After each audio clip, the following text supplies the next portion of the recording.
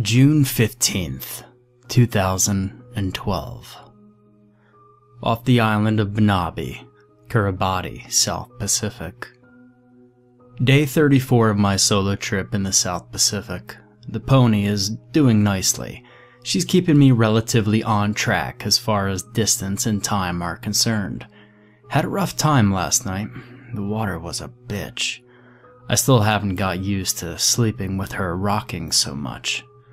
Overall, systems are go and good. Managed to patch my sail when I was in port. Had a local boy mend it up. Couldn't speak a drop of English, but he understood the money quite well. Stocked up on supplies. Managed to hit the jackpot on some fresh fruit. I was down to Vienna sausages and stale bread, but I think I've got enough to last me till next port. Haven't decided which way to go yet. North to Tarawa, or keep heading east to Christmas. Either way, I'm in for a ride. This solo stuff is a workout, but I'm toning up, and honestly, it's not the physical part that is the hardest. The loneliness is really kicking in now. I miss watching TV, and I miss eating cheeseburgers. I miss my wife. June 18th, 2012. Location unknown. It's around 1 in the morning, and I can't sleep worth a damn. The waters are as calm as a pond, but I've been getting shoddy sleep the past couple of days. I lost my sat phone over the side 2 days ago when a big storm took me by surprise. That was my last tie with home, and poof, gone in the deep. I haven't talked to Julie since then, but she could still watch my progress on the GPS, so at least she's not worried. I wish I could say the same about her. Watch her as she goes to the gym or takes Tyler to the park. Just a little bit of a reminder of home.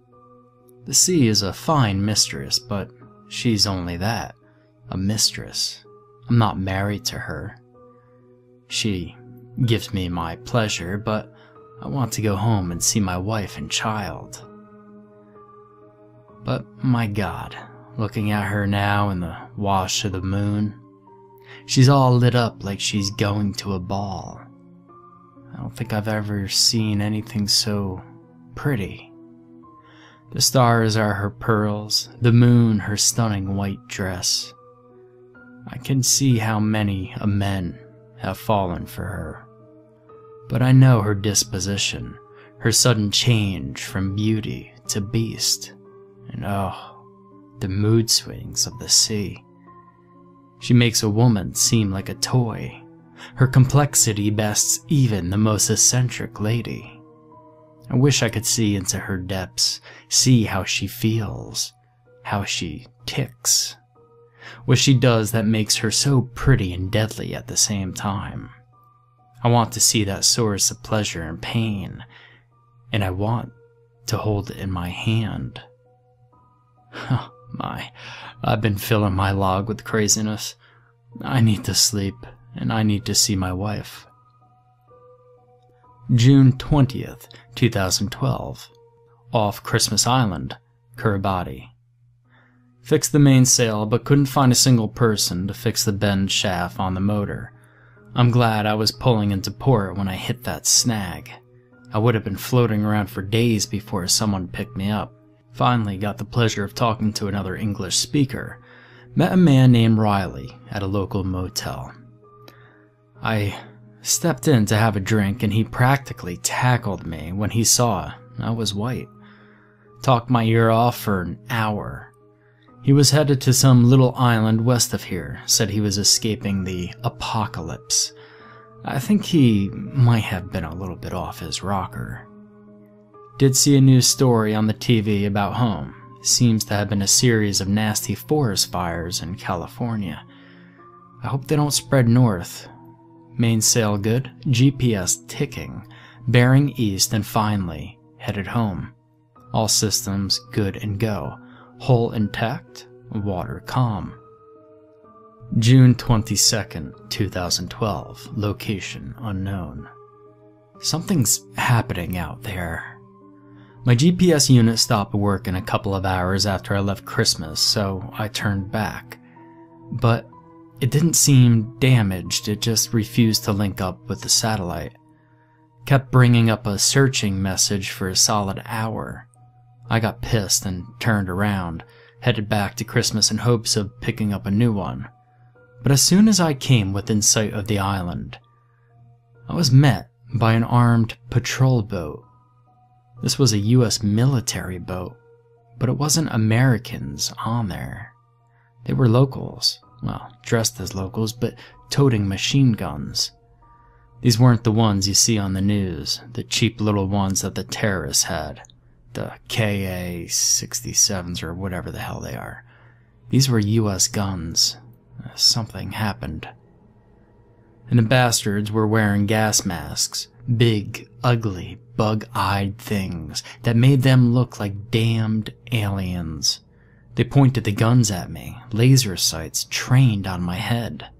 Laser sights. Not a damned one of them said a word. I threw my hands up, palms out, clearly not armed. I was in a solo sailboat, for God's sake. I wasn't an armed pirate with a peg leg and a fucking eye patch. Yet, they keep the guns pointed at my damn head. After what felt like an hour, a loudspeaker crackled to life. "Don't come closer. Turn around. Go back." In a heavy accent. That's all it said. The guns didn't move an inch. The damn lasers were still on my head, but I wasn't about to get shot, not over a damn GPS, so I turned tail and ran. Now, I didn't look back. I didn't even start thinking about the whole thing until hours later. It had scared me shitless. Why the hell were they on an American ship? Why the hell were they armed? And why the hell were they wearing gas masks? Then stuff got really strange. The next morning, I was headed east, making great time. I sailed right through the night, trying to put as much distance between me and those bastards at Christmas. The sunrise was astounding, and I kept thinking, this is too beautiful. Way too beautiful. Something is wrong. This feeling of dread sank over me and hung there like a cloak. I tried to keep my mind off the incident at Christmas. As I calmed down more and more, I realized the details of that encounter didn't add up. Something was going on, and it was bad. I could feel that much. Then I saw a ship, and my mind could focus on nothing else. It was just a pillar of smoke. That was all I could see at first, just a speck on the vast blue horizon. And how I wish I had just brushed it off as a mirage or a small island fire, anything. But instead, I felt drawn to it. I needed it to latch onto. It would give me something new to focus on instead of the many questions swirling around my head like rotten soup. So I changed course, and the speck grew bigger and bigger off my bow. The smoke grew more distinct against the sky, and with it, an ominous feeling. Dread. Yes, it was dread. When you're at sea, ironically, it is fire that worries you the most. Water everywhere, but not a drop to drink. In this case, it was not a drop to extinguish the flames. The flames are always hungry, ready to consume everything. They only get thirsty once you are a charred set of bones on the deck of the dying carcass that was your boat. This dread helped me forget the incident from earlier. I had to prepare for the death that was ahead, for a fire at sea almost always has a death surrounding it. When I came within looking distance, I saw it was a fishing trawler. The nets were engulfed, the flames climbing higher and higher. The center mass was completely engulfed. The deck was a furnace. I stared through my binoculars and was horrified to see bodies writhing on the deck, black shadows against the raging inferno. At that moment, my radio crackled to life. The boat was angled with its bow facing me, and I could see the boathouse. The only thing that had escaped the fire so far. The radio mast was visible, barely, through the thick black smoke. A static-filled radio transmission broke through my speakers. Some native islander tongue lashed out, screaming at me. I had no idea what the words were, but I could hear the desperation in the voice. The fear. Words are not universal, but the impression they leave are. Whoever was speaking was scared. I scanned the boathouse and saw a single man inside. He was waving his arms frantically at me as he shouted into the radio. I reached for my mic to reply when the second strange thing happened. 2 men ran up the stairs from the deck, both alight. The flames shone brightly on their backs and arms. They looked like 2 stuntmen out of a Hollywood movie.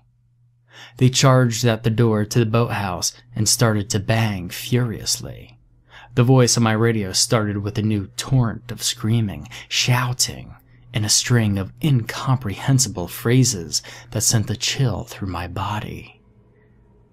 He was praying, it seemed, praying to me and asking me to save him. But I just stared, mouth agape, watching the 2 flaming men break down the door and burst into the boathouse.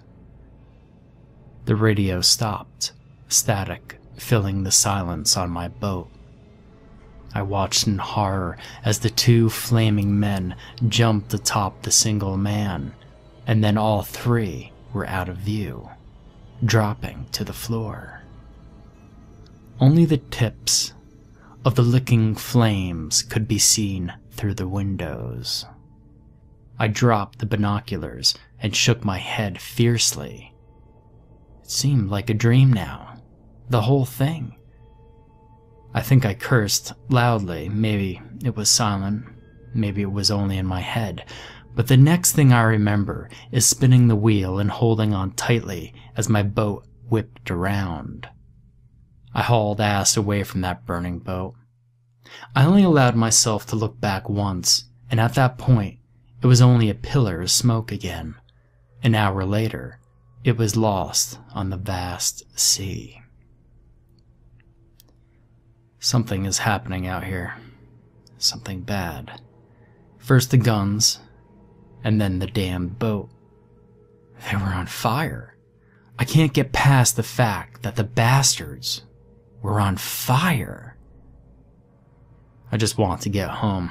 I just want to walk into my house and shout for my wife and hear her walk from the kitchen and then feel her in my arms.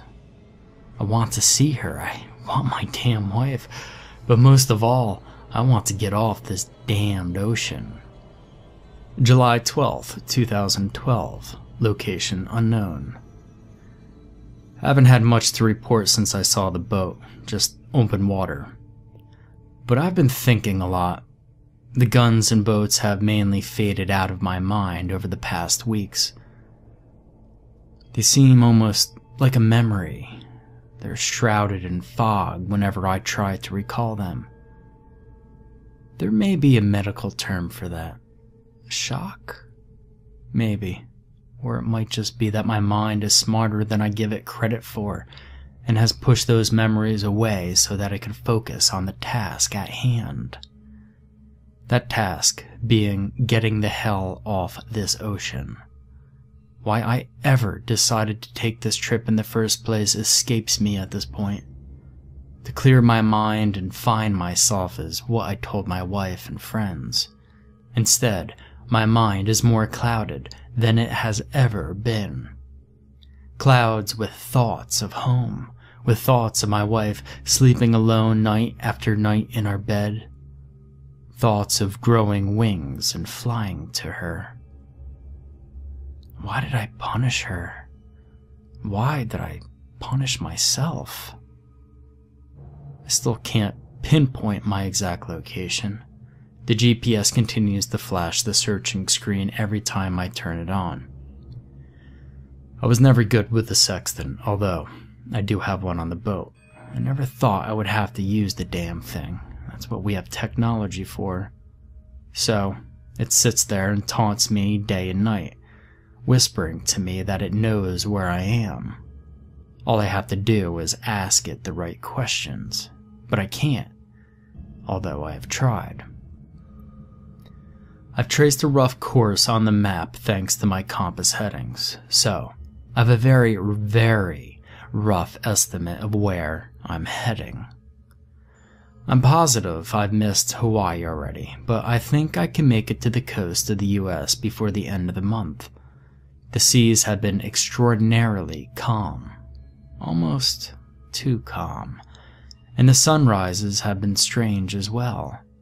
Some days they are blood red, reflecting on the still seas and painted the sky and water. At those times, it looks as if my boat is cutting through a sea of blood. It was quite unsettling at first, but I've come to appreciate its beauty as of late.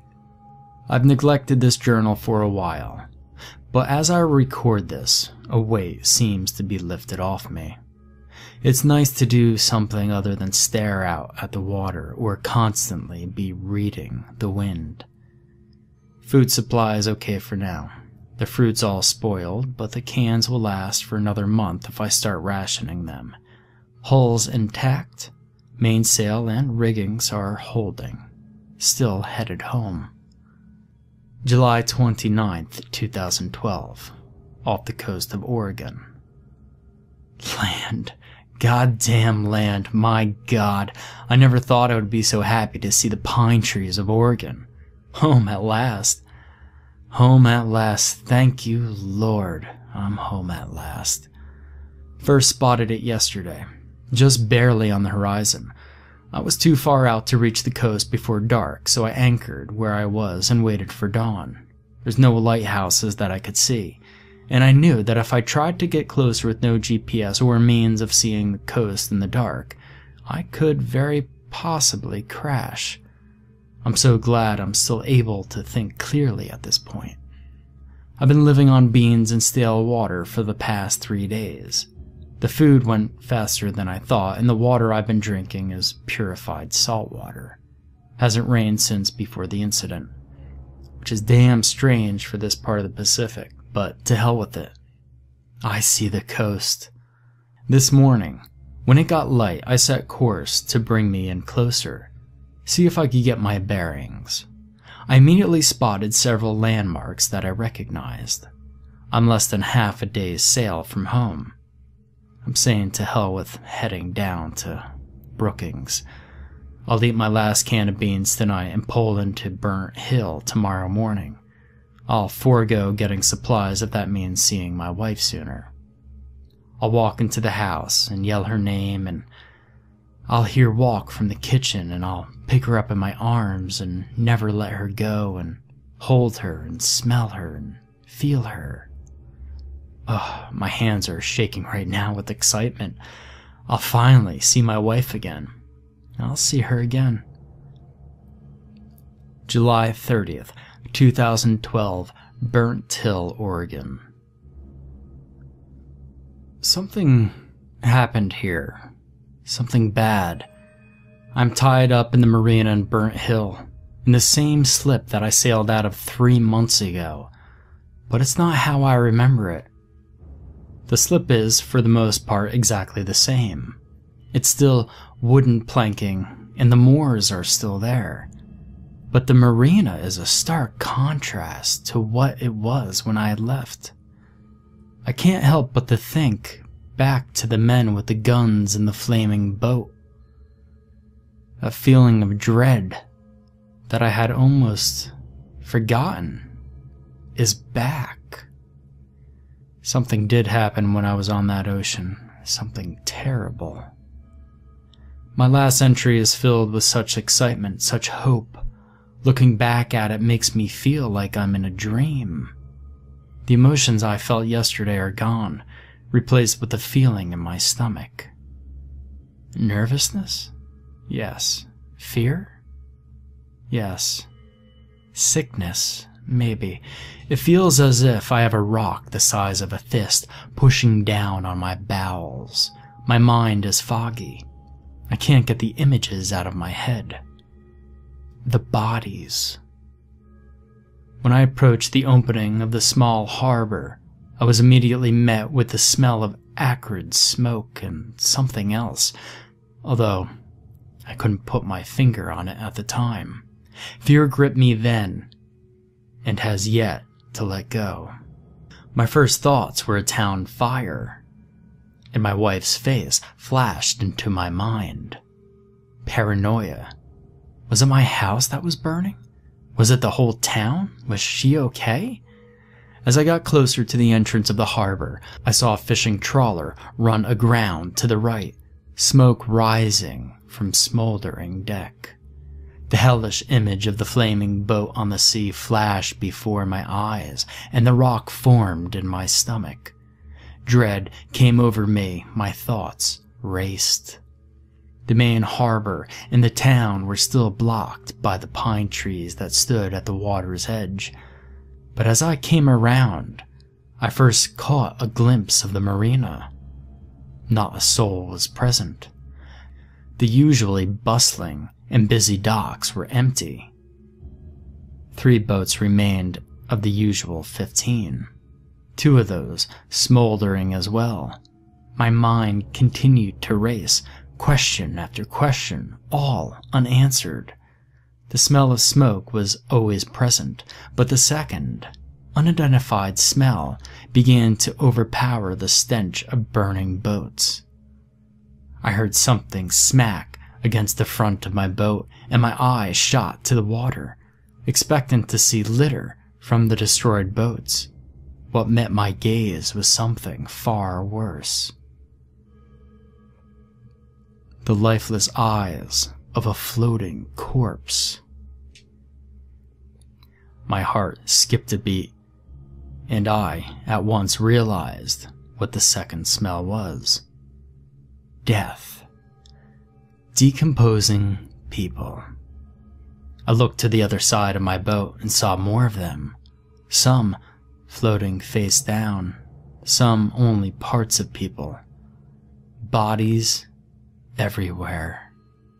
They were everywhere. I puked right there on the wheel, bile covering the gauges as I felt my knees grow weak. That's when my mind grew foggy. I don't completely recall pulling into my slip. I vaguely remember tying the boat to the dock. Instinct is my only explanation. When my mind cleared somewhat, I was sitting here in the cabin, sweat growing on my brow, the rock in my stomach weighing me down. The questions came back in a flood. Was everyone dead? Who did this? What did this? And what the hell happened here? And then I remembered my wife. I grew frantic and rushed topside only to stop immediately as my sense returned somewhat. I realized that other than my heavy breathing and the sound of the water lapping against the dock, there was not a single other sound to be heard. Something, I can't explain what, but something made me think of the gun. The small revolver I've always kept down in the cabin, and the box of shells to go with it. Something inside me, common sense, instinct, something, made me turn back and go back to get it. After I loaded it, I saw this journal, and once again, something made me stop and write this down. A feeling of impending doom, I guess. The feeling that I may never make it back to this boat if I leave. The feeling that I needed to write something else down, not only to try to clarify it in my mind, but to say goodbye, maybe? To hell with it. I'm going to find my wife. July 31st, 2012, off the coast of Oregon. I don't know exactly why I wrote the date and location. I don't really know why I do anything anymore. It's quite foggy. I found some answers. They weren't all dead. The people. At least, in some sense, they weren't dead. They looked dead. Smelled dead.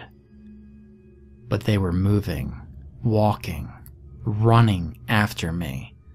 Some of them were missing limbs. Some didn't have all their skin. Some didn't talk, at least not to me. They just chased me.